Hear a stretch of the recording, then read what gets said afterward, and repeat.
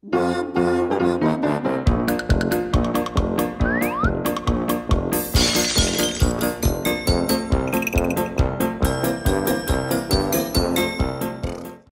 come look at this. Is that an ebook? That's not just any book. I got into the captain's room and was looking through some ebooks at his bedside table, and I found this. It's his diary. Let's read it. Oh man, I can't believe that Captain has a diary. I can't wait to read it. No, don't. If you read that ebook, do you know what the captain will do? No. What? You don't want to know. Come on, Jen, don't be a baby. Well, okay. Dear Diary, today we finished building the base. It took about 2 months to build it, then 4 more to add the technology, and 2 more to add the solar roadways inside and out. That was about 8 months. The captain is good at math. Keep reading. Let's get to the good stuff. Today was the day I recruited some men. Some looked like another species, others had no brains, and some had so much plastic surgery, they looked like an ugly alien. But nobody in line had plastic surgery. How would you know? When people first register, the paper they register on says must not have had plastic surgery or genetic modifications. That's why Anna couldn't get in. She had her DNA modded so she could resist electricity and harness it.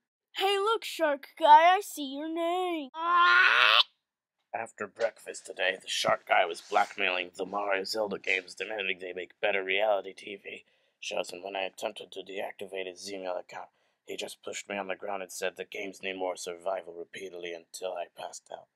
When I woke up, I was in a huge fancy ballroom. I was young and unmarried. Across the floor was Princess Peach. I asked her to dance. She said she was only part of a video game and didn't really exist.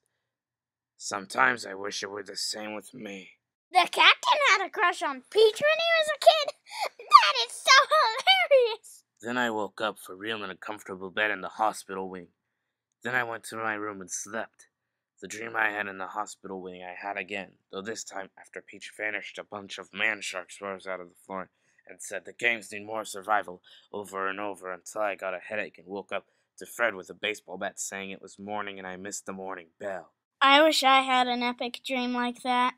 I don't want that dream. I'm gonna write an entry. I am the captain. I poop a lot when I have the fever. I cry all the time because I missed my huge Lego set I couldn't bring. Well, I'm gonna cry now, but not before I poop my pants and watch Super Lego Mario. Let me try.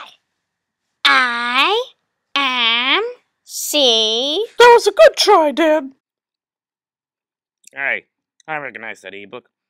That's mine. Captain, it's horrible. Dan just stole your diary and read it to us all. Is that so, Dan? Fred wrote an entry. I only got to write 5 letters. This is unacceptable, troops. You will all do chores all day for 3 days, except for meals and bedtime.